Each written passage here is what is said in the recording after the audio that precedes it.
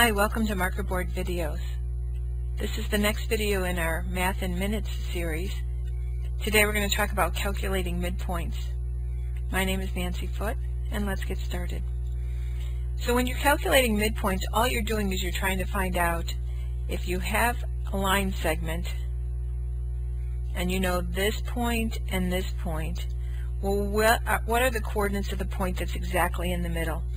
If you think about it, trying to find the middle number is kind of like finding an average, and that's indeed what we do when we're trying to find midpoints. But let me show you an easy way to do it that's going to help you maybe organize your thinking a little bit so that you won't get confused with it. You'll be given something like this. It says a line segment has the endpoints F is 4, 0 and G is 10, 0. And they want you to find the coordinates of the midpoint.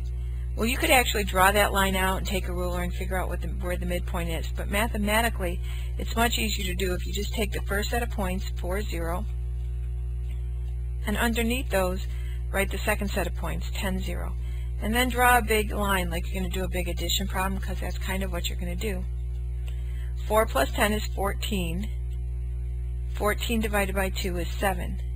That means your x-coordinate is at 7. Now this one's easy because 0 plus 0 is 0 and 0 divided by 2 is 0. So the coordinates of your midpoint are 7 and 0. And ladies and gentlemen, it doesn't get any harder than that. Now sometimes it gets a little more confusing because if you're doing negative numbers, people tend to mess up negative numbers a little bit. So use your calculator if you need to. Let's do a few more problems. One endpoint is at 6, 1. And the other endpoint is at 0, 3. Where's the midpoint? Again, stack them up, 6, 1 and 0, 3. Draw your line. 6 plus 0 is 6. 6 divided by 2 is 3.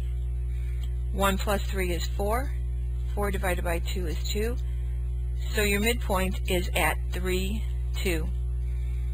Let's do a couple more just to make sure you're good on it. But as I said, this is very easy to do. It's very quick. Once you stack them up, it becomes a much simpler problem. Let's try this one. 4, 10 is one endpoint, and negative 3, 12 is the other endpoint. So again, 4, 10, and underneath them write negative 3, 12. Great big line. 4 plus negative 3, they have different signs, so we're going to subtract. 4 minus 3 is 1. We're going to keep the sign of the bigger number. 4 is larger than 3, so our answer is going to be 1. 1 divided by 2 is 1/2, or 0.5. It doesn't have to be a whole number in order to be correct, by the way. 10 plus 12, 22. 22 divided by 2 is 11. So your second endpoint, your second coordinate of your midpoint is 11. So your midpoint is at 1/2 and 11. Let's do one more. Let's get one with some ugly numbers. Negative 64 and negative 86, those are 1. That's the coordinates of one endpoint. Negative 26 and negative 66, that's the other. So let's stack them up like we used to. Negative 64 and negative 86, negative 26 and negative 66. And we're going to add 64 plus negative 64 plus negative 26. So that's negative 90. Negative 90 divided by 2 is negative 45. That's your x-coordinate. 86 and 66 is 12. Carry the 1. That's negative 152. Divided by 2, negative 76. So your coordinates of your midpoint are negative 45, negative 76. If you have any questions, please send me a message and I'll answer you back right away.